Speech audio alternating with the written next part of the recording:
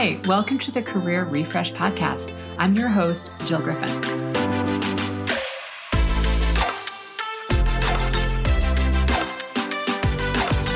I'm a former media and marketing executive turned career strategist and executive coach. I spent my career working my way up and through the ranks of global organizations and startups, and today I show others how to do the same. Join me each week as we discuss the strategies and actionable steps to leverage your strengths, increase your confidence, and develop your career well-being. Ready? Let's do it.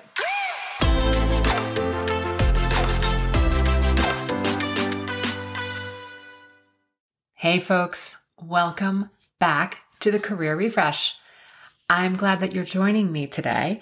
This is going to be a two-part series, and we're going to cover the steps that I have found most helpful when thinking about and deciding on your next career move. Many people come to me asking for help so that they can figure out what they should do next. And as a coach, I meet you where you are, and then I get you to go wherever it is that you want to go. But figuring out what you want to do can be challenging unless you have a framework or a process for thinking it through. So I'm here to tell you that I have created what I call my BS Buster, BS or belief system. It's how I build a belief system framework for whatever it is that you're trying to solve. But this particular framework will help you think about some of the questions and some of the things that are really, really helpful in asking yourself as you're building the career that you want. So there are 6 steps, and the first is who you are. And you want to get clear on who you are. So I'm going to suggest that you grab a pen and paper for this podcast because I have some great questions for you to jot down throughout. The next thing is I want you to reflect on what matters to you and the results that you're going to create. Then we're going to move to the why.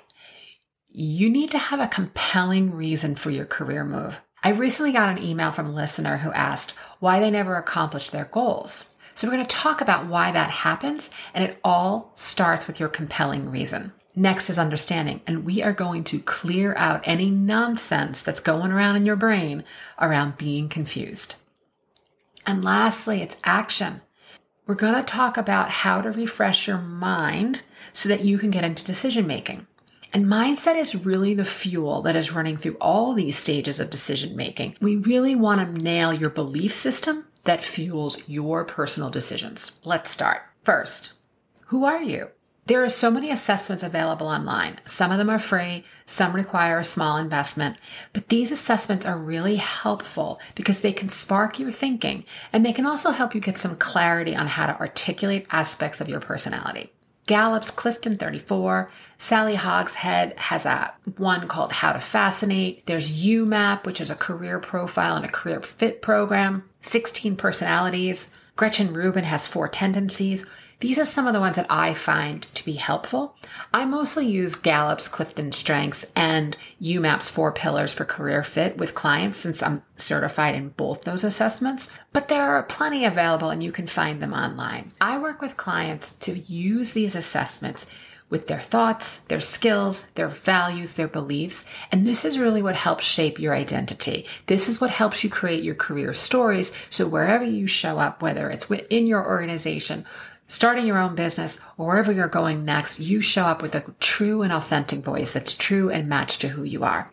But this is just one leg in getting to know yourself. And as Dr. Ben Harper would say, personality isn't permanent. So use these assessments directionally. Do not use them as labels. You are not your assessment. Use them as helpful tools to gain perspective. The problem I often see is that people become confused about what they want and who they are because they have been on the receiving end of so many opinions and societal structures. People are always telling others what to do, who they are, what they shouldn't do, what and how to think, where they should go to college, what career they should be in, and what to do for most of our lives. And sometimes this is very overt, and other times it's really subtle. But even if you had the most progressive upbringing, you still then went out into the world straight into societal opinions and structures, and then you're getting that reconditioning. Doesn't matter so much what you do. I know you may think it does, but it doesn't. What matters more is who you are. I always stress with working with clients one-on-one that who you are is going to show up no matter what you do. Meaning I've always been a coach, helping people, supporting their development, helping them network, introducing them to others, setting them up for opportunities that will lead to their growth and success. And I've done this for my entire career. And sometimes my title was wrapped with words like innovation or strategy or chief operating officer. I could have had account leader or media head in my title.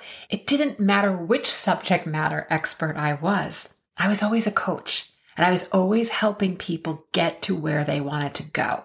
Really think about that who. And next, I want you to think about what matters to you.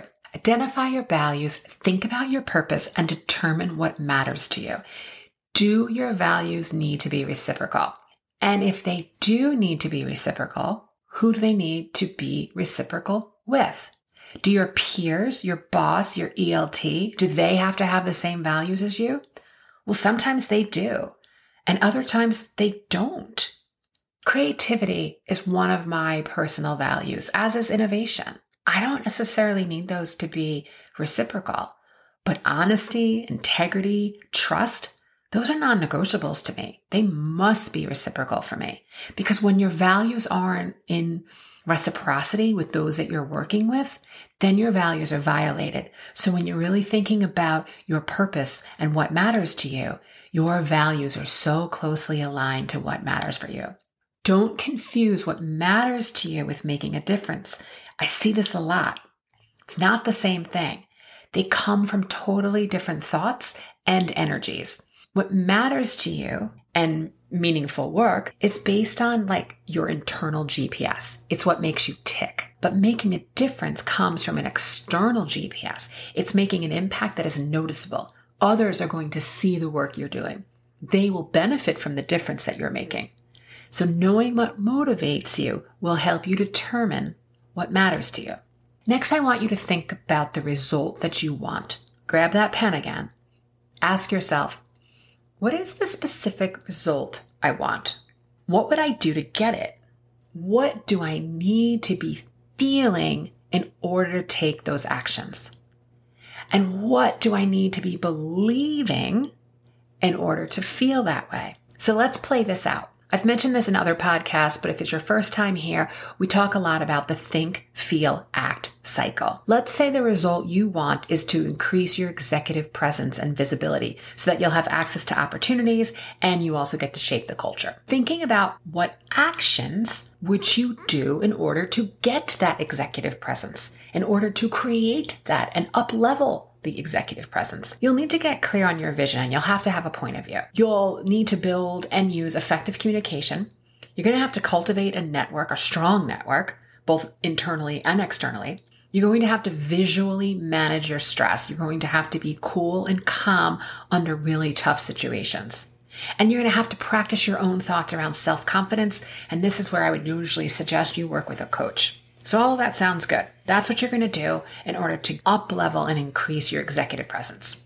But then you need to think about how do you need to feel in order to show up with that executive presence. Confidence, focused, determined, knowing, innovative, curious, proud, maybe some joy and fun, and being inspired.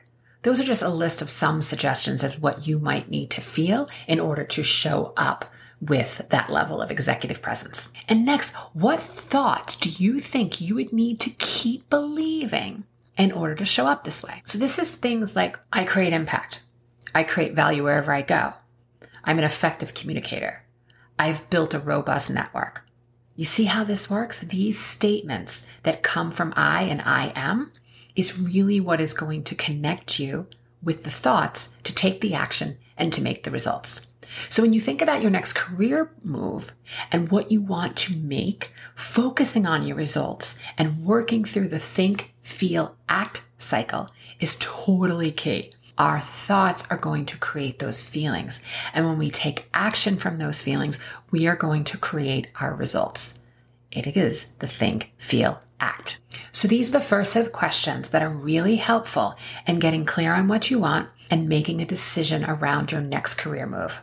To recap, the first 3 steps in this career decision framework: get clear on who you are, and use career assessments as one way to help you get some directional input. 2, what matters to you? Give yourself the opportunity to think about your values and which values need to be reciprocated. 3, what results do you want to create? And use that think, feel, act cycle process to help you think through and create the result. Okay, folks, part 2 of the career decision framework will be in next week's podcast. And we'll go through the last 3 steps, which is really getting clear in your why and your compelling reason, busting through any confusion, and building a belief system so that you can make confident career decisions. All right, my friends, I would love to know how you are managing your career-based decisions. Email me. The details will be in the show notes. All right, everyone. So thanks for joining me this week, and tune in next week for part 2 of how to make a decision in your career. I'll see you soon. Hey, thanks for listening to the Career Refresh podcast. If you're enjoying this and you want more information, go to my website, jillgriffincoaching.com. There you can find information on how to work with me one-on-one or my group programs, or even bring me into your workplace. I'll put the link to my website in the show notes. But hey, listen, before you go, do me a favor, rate and review this podcast because it definitely helps me get the word out to people everywhere so that they can also thrive in the workplace. All right, friends, I appreciate you. I'll see you soon.